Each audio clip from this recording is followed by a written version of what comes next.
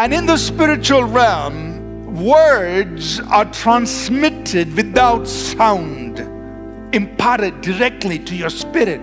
So a word, a thought, an idea just wells up in your spirit and comes to your soul. That is your mind. Your mind recognizes it. Your mind is a processing center. So God is speaking in your spirit. He speaks a word, a sentence, an idea. He releases that information into your spirit and it comes into your mind, and your mind recognizes it. And you're wondering, where did this idea come from? It came from your spirit.